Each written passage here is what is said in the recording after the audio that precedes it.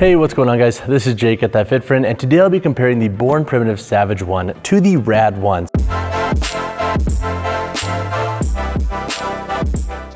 Both of these shoes have been really awesome, well-rounded shoes for both CrossFit and my cross training. So I wanted to talk about how they compare and stack up to one another because I know I've had a lot of questions about both of them as well. So the first major difference to note about these shoes is their midsole constructions and their stack height. So over here in the Born Primitive Savage One, you have a dual density midsole. So this midsole is a little bit more dense and you have a lower stack height. So it's almost like a Reebok Nano 2.0 midsole in the context of being a little bit lower and being a little bit more dense, or even like a Reebok Speed TR if you've ever worn that shoe. Looking at the RAD One, you have the swell foam midsole that runs throughout and it has a slightly higher stack height. So with this shoe, you do have a little bit more separation from the floor and you will feel a little bit more of like a responsive feel compared to the Born Primitive Savage One that's going to be a little bit more dense and a little bit more ground feel focused. The second major difference is their upper constructions. So over here in the Born Primitive Savage One, you have a knit upper with synthetic overlays. You have an overlay over here on the forefoot, and then you have some overlays over here on the lateral midfoot. This has helped increase this shoe's overall durability in my opinion. It's done a pretty good job. And then you also have this TPU cut back here to give you additional ankle support when it comes to a lateral and medial context. This material I think does a pretty good job at being breathable, but also being heavy enough to be abrasion resistant. Looking at the RAD One, you have this mesh upper with some suede overlays. This gives this shoe a little bit more of like a streetwear kind of feel and vibe, but you do have this breathable mesh throughout the lateral and medial midfoot, suede overlay up here, and then you also have a decently structured boot back here for lateral and medial support. The upper in the RAD One I think doesn't breathe as well as the Born Primitive Savage One. It's a slight tiny difference, but I do think it looks a little bit better. So it's kind of a give or take there. The third major difference to note about these shoes is their widths and how that's gonna feel on the foot. In the Born Primitive Savage One, you have an anatomical toe box. In the RAD One, it's more of your traditional tapered toe. So if you have a wider foot, I think you know exactly which model you should probably go with, but the RAD One is gonna feel a little bit more narrow, and that is definitely something that I've noticed with every single pair I have had. Even if I size up a half size, they still feel a little bit snug. So if you do have a wider foot, or if you just need a little bit more volume through the upper and the toe box especially, the Born Primitive Savage One will deliver on that front. The fourth major difference to note about these shoes is their outsole constructions and just their tread patterns in general. In the RAD One, you have this herringbone tread patterning. This is consistent throughout. It also wraps up a little bit into the lateral and medial midfoot for additional rope climbing support and durability support. And you have this little TPU and rubber overlay that covers the midsole. I like that because it helps boost this shoe's overall durability in the context of protecting that midsole. In the Born Primitive Savage One, you have this full rubber outsole and you almost have like this fascia-like tread patterning. This is kind of similar to what like the Innovate models use. And overall, this outsole has done a good job at being both durable and grippy. And then you have a little bit of a ridge here on the lateral and medial side for additional rope climbing support. And it's not super grandiose like in most CrossFit shoes. The fifth major difference is their heel to toe drop. So over here in the Born Primitive Savage One, you have a 4mm drop. If you resonated with shoes like the older Nike Metcons and the older Reebok Nanos, I think you'll feel kind of like right at home with this model's heel to toe drop. The heel to toe drop in the RAD One is 6mm. Now, that's not necessarily the biggest deal. However, I will say with the higher stack height in the RAD One, you do get a slightly more responsive feel and you do have a slightly more pitched forward feeling in this model compared to the Born Primitive Savage One. I think because this model has a lower stack height and it's built to be a little bit wider, it has a bit more of like this flatter feel to it. So if that's something you're after with your training shoes, that would definitely be something to consider with the Savage One versus the RAD One. But all that said, let's talk about how these shoes compare when it comes to performance. All right, so now which model is better for lifting? I'll be honest, this one's been tough because I honestly love both these shoes for lifting, but I have kind of grown to love one of them a little bit more than the other. So all that said, both these shoes have good stability for heavier training, and with their full rubber outsoles, they're good dynamic shoes for all types of lifting. So if you are kind of on the fence, don't overstress that. Don't have that paralysis by analysis. Both shoes will work really well and be confident in your decision based on the shoe that you're kind of leaning towards already.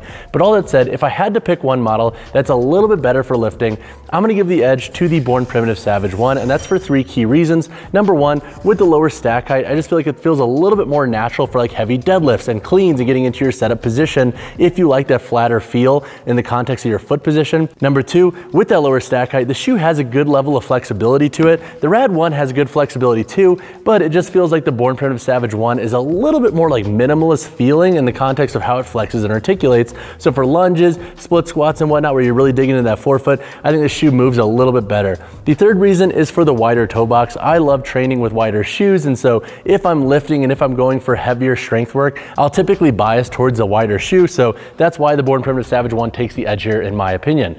Now, which model is better for CrossFit? So this one's tough because both these shoes have been exceptional, and honestly, when it comes to durability and just overall versatility, the shoes have both been really stellar. Now, what I will say is if you like a flatter and denser shoe for CrossFit, the Savage One will be your best bet. But if I had to give the edge to one of these shoes, I actually think the RAD One is a little bit more versatile. It feels better for short runs. It feels better for any form of like high volume box jump or double under workout where you're gonna be on the forefoot a lot. And with its versatility in the context of how it feels with its responsiveness, I think it gives you a little bit more range in the context of comfort too when you are tackling WODs that are very demanding when it comes to a plyo or running focus. So both shoes work really well for CrossFit. I've liked both of them so far, but I do think the RAD One is a little bit more versatile regarding its responsive feel. But if you do like a flatter and more dense shoe and you have a bias towards lifting with your CrossFit workouts, the Savage One is an awesome bet as well. Now, which model is better for versatile training?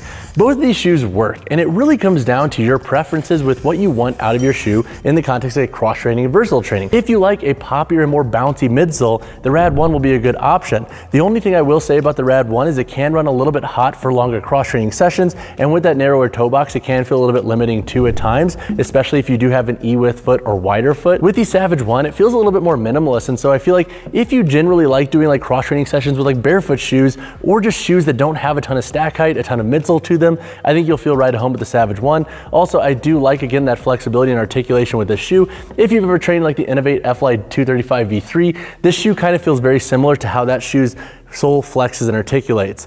Now, which model is better for short runs? That is where the RAD One is gonna take a pretty comfortable win here. This shoe is a lot more comfortable for short runs. The Savage One will work if you're doing sprints and short intervals or basically any form of running where you're on the forefoot, but again, with denser midsoles and lower stack heights, that's not necessarily everyone's preference. So from a comfort standpoint, this could be a knock on the Savage One in the context of running. And so I would suggest keeping your runs to about like a mile or lower in this model or doing sprint work in the shoe if you wanna get the most out of them regarding their running performance. With the RAD One, it's a little bit more of like your hybrid focus shoe. It's more comfortable for CrossFit WODs or running. It's comfortable for sessions where you're doing like 800 meters to a mile, even like a slow 2 miles. This model should feel pretty comfortable for your needs. Now, which model is better for daily wear? Both these shoes can work, and it's interesting because I like the Savage One for its width and its upper volume and how it kind of feels a little bit more spacious and how the outsole does in the context of grip and kind of protecting this midsole. However, I like the RAD One because it is a little bit more plush and it has a more streetwear vibe to it. So if I'm trying to go out and it's a little bit more classy in the context of what I'm doing, or I just want to dress up a little bit more, the RAD One would be my go-to. The RAD One and Strike Move and Haze Trainer, for example, are my two favorite shoes for traveling when I can only bring one option with me. So that is something to consider with this model, but both shoes can work for daily wear. I think the RAD One takes a little bit of an edge when it comes to appearance, but the Savage One I think is a little bit more comfortable because it's wider. Hey, we got Maui back here, the true shoe dog of the channel. If you have a moment, don't forget to subscribe. Maui would appreciate it. It's what helps put kibble in his bowl. But all that said, back to the video. So when it comes to the price differences of these two shoes, you can expect to pay around $150 for the RAD One and around $130 for the Savage One. Honestly, I feel like the price points are pretty fair for both of these models. With the RAD One, they do have limited drops though, so that can be a little bit frustrating at times. And with the Savage One, they're a little bit limited on colorways, but to be quite honest with y'all, I think both of these shoes are worth their price, especially if you buy them for the right context in which they're gonna perform the best. So when it comes to the sizing and fit differences of the RAD One and the Born Primitive Savage One, both of these shoes are size 10s. They both run pretty equal regarding their length. However, there is a pretty big discrepancy regarding their widths. So again, I have an E-width foot. I feel a little cramped in the RAD One at times, and even in my 10.5 model that I have in the gray colorway, it still doesn't give me enough width. And so what I would suggest is that if you have an E-width foot or wider, go with the Savage One. You're gonna get a little bit more of an anatomical toe box. It doesn't have that aggressive taper, and with the shoe, you do get a little bit more upper volume. Now granted, you can get this bubbling of the bottom of the midfoot if you do crank these tight, but in the context of upper volume, the shoe does a pretty good job, especially for wider feet. With the RAD One, it's a little bit more low profile through the forefoot, and it's gonna feel a little snugger if you have wider feet. So that said, if you do have a wider foot, I would suggest going up a half size. That you're gonna be your better bet. The 10.5 definitely feels a little bit more comfortable than the 10. So with my 10, for example, I have to remember to wear super thin no-show socks if I want them to be a little bit more comfortable. But all that said, true to size should be the play for most. If you have a wider foot, go up a half size in the RAD ONE or opt for the Savage One. All right, so now let's go over the weight, heel toe drop, and insole in the RAD ONE and the Born Primitive Savage One. So for my size 10 RAD ONE here, we have a weight of 12.7 ounces. In my size 10 Savage One, we have a weight of 11.2 ounces. The heel to toe drop in the Savage One comes out to 4 millimeters, and the heel to toe drop in the RAD One is 6 millimeters. Both of these shoes have thin foam removable insoles, so you can take these insoles out and put your own in. The Savage One's insole does have a bit more of a density back here from the midfoot to the heel, and a little bit more of a plush forefoot. All right, so now let's do a construction breakdown of the RAD One and the Born Primitive Savage One. So looking at the upper constructions in these shoes, you have a mesh and suede overlay here in the RAD One with some synthetic overlays as well. This helps give you additional toe support up here, giving you more durability. And then in the Savage One, you have a knit upper with synthetic overlays. And once again, these synthetic overlays cover the toe box and wrap into this lateral part of the forefoot.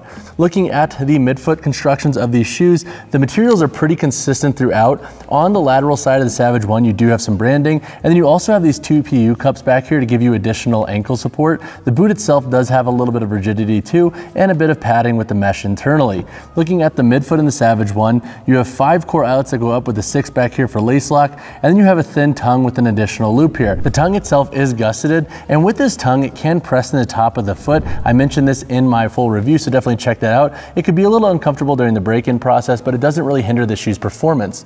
Looking at the RAD One, the tongue is also gusseted. It doesn't have an additional loop here for security, but the tongue does stay in place for the most part. It can move laterally at times if you're doing any form of lateral training, and then the tongue itself is a padded mesh, and you have 5 core eyelets going up in this shoe, and 4 of these eyelets are this internal lacing structure. Looking at the midsole in the RAD One, you have the swell foam midsole that runs throughout. You also have this additional TPU and rubber overlay that helps protect this midsole. It wraps the entirety of the shoe. You also have an extended outsole layer up here on the forefoot, covering the toe box. Looking at the Savage One, you have a dual density midsole that runs throughout, so this foam up here in the forefoot's a little bit more pliable, whereas the heel back here is a little bit more dense. And then looking at the outsole in the Savage One, you have a full rubber outsole with that like fascia-like tread patterning and some pretty aggressive grooves here in the forefoot and the heel. In the RAD One, you also have a full rubber outsole. It's like this herringbone tread patterning that runs throughout. And then you also have removable insoles in both of these models.